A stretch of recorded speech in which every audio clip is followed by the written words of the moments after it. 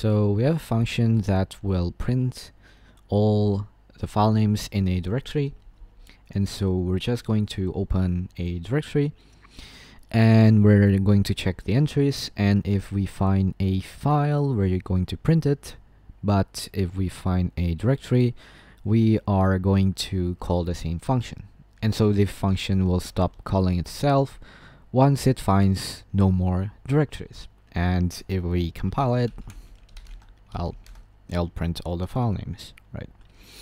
But this is kind of a generically useful function. We could do an awful lot of things with the file names, instead of just printing the file name. Maybe we want to grab something from it or just print the files. So maybe instead of just printing the file name, we can actually print the content. So let's say I want to, well, I guess print file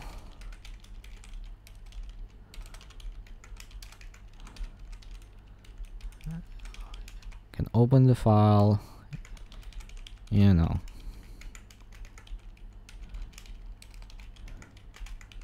I'll omit the, well, whatever,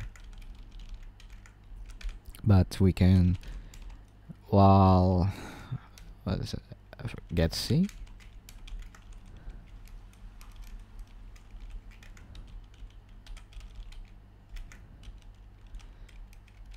Don't forget to use an integer because you need -1, and well, can print the file, right? But what if we want more, right? Or I guess how do we actually make this work with this, right? Because here we are just printing the file, but we actually want to print the content of the file. Well, I guess you can put an int here, and then if check the flag, I guess. But another thing we can do is, instead of using a flag and specifying the options, I guess, is actually using a function pointer, where the find function doesn't actually even know of the available options. Well, we can use all sorts of functions all we want, right? So what we can do is put a function pointer, which is just a pointer to the function, and well, we'll use it here, right? So instead of the puts, we can use the function pointer, and I guess we should put args here. So this is the arguments that the function will take, right? And then we can do find, and then a pointer to cat, and then args. Well, in this case we can, so we can make a struct for the args, and I guess actually we should do this.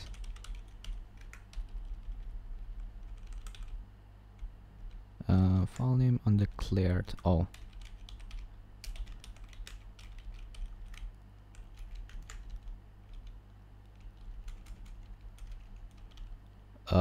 not void, what, char, right? Declaration, shadows, global variable, okay, whatever. And then here we can take args, and the args we can put, well, we actually don't need the args here, but you can do whatever. Let's make a size limit. So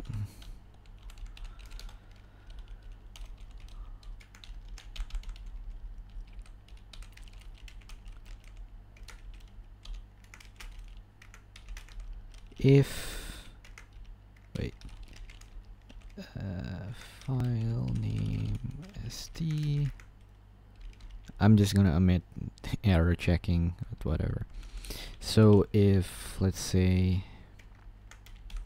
wait, we gotta get the args first. Args,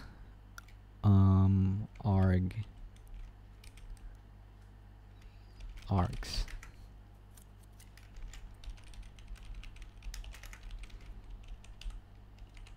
So we cast it to arg, and then we can access the argument.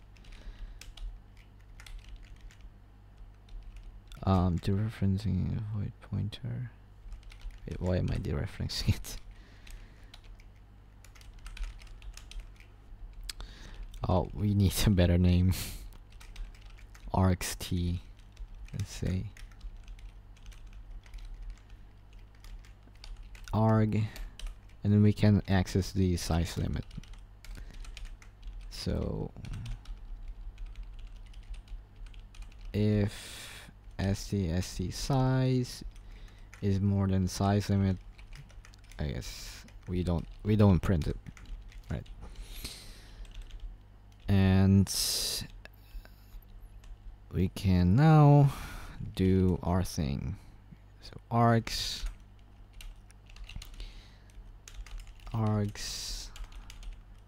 size limit 100, let's say.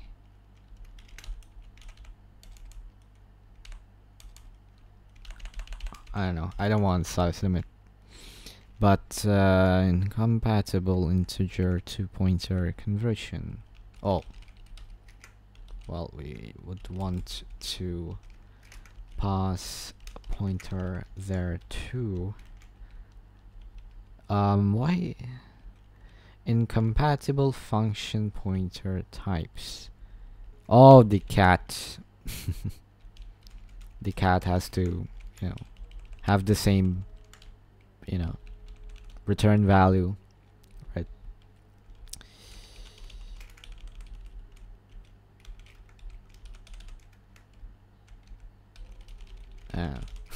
This sucks, but whatever.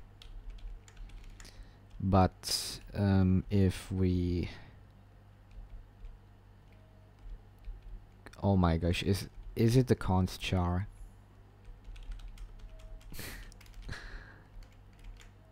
What the hell? Void const char. Okay, is the const char. And if we do this, was it not working? Okay, now it prints the thing, right? And so now you can use find for different things, right? So, well, in that case, we just used find using all the files that we have found in find, and for each file we are going to, well, execute the function pointed to by the function pointer, which in this case is the cat function, which just prints the thing. But